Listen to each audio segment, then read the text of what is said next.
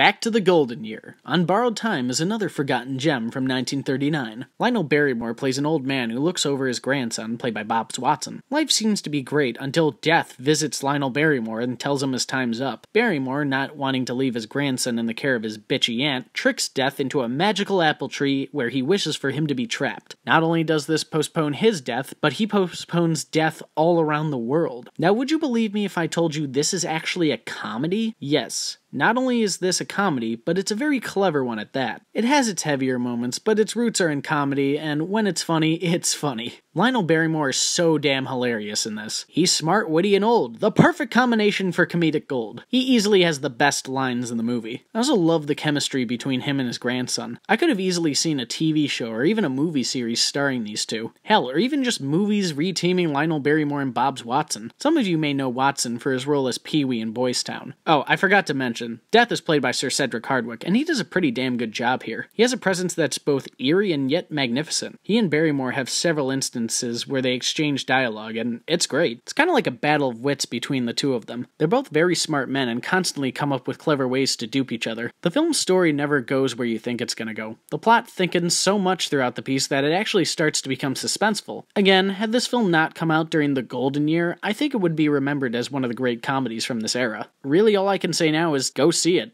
I know I always say that, but if I talk much more, I'm going to spoil the movie, and I don't want to do that. I feel like the little I've said has even ruined it a little. I went into this movie knowing nothing about it, and that's how I wish people would go into this as well. As they say, the less you know, the better, and it's 100% true with this film.